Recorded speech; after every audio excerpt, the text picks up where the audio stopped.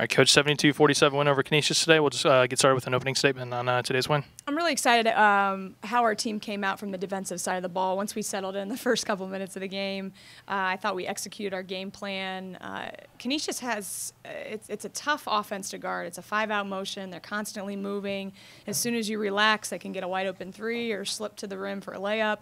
I thought overall, from first quarter to fourth quarter, we guarded their stuff pretty well. And I think once we started getting stops, we got the confidence to kind of get out in transition and push tempo a little bit more and settled in. Questions for Coach? Coach, sometimes you like to start big with big lineups, and sometimes you mix it up with small lineups. How do you strategize using your the size that you have on the team with McDonough, Kleesner, and more? And how do you think it helps your team? Yeah, I think this year we're riding our seniors a little bit with Meg Galloway inside and Molly McDonough. And the great thing is, even though those two are starting, we got Kendall coming off the bench. We have Savannah who can bring some offensive side to the ball a little bit more. So it's great that you have options. So if somebody's not playing well or a little bit off, you have more people ready to come in and contribute. And I think the depth of our team is going to be important down the road. Yeah, I know you stressed the defense, Coach, and that was outstanding today. I thought it really picked up your offensive end, though, as well. Yeah, we had the luxury of having a whole week to prepare, so we got a couple days to kind of work on ourselves from our West Coast trip. And all we talked about, honestly, we talked about pushing tempo on the offensive end, but the majority of the talk was defensively.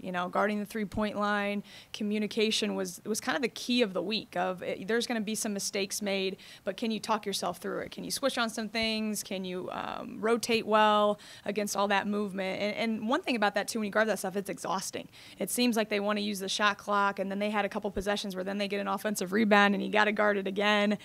So I was proud of just kind of, them kind of grinding it out in a lot of ways and early on in the game. And then I thought we wore them out a little bit and got out in transition and moved.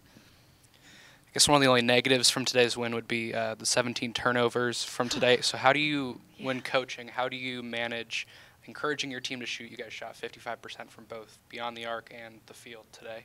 How do you manage encouraging fast tempo offense while also trying to get them to cut down on turnovers? Right. That's been a key for us all year of can we take care of the basketball. And I thought we tried to thread the needle a few times with some turnovers. We had a couple travels. I always tell them if we want to play fast, there's going to be good turnovers and bad turnovers. And sometimes you are going to make a few more risky passes, but then in the flow of a game, can you understand, okay, we've had a couple of them. Can we kind of slow it down and execute? And yeah, like you said, 17 is a few too many on the day. But like I said, it's a good thing that you got something to talk about with them tomorrow practice. Any other questions? All right, thanks, Coach. Thank you.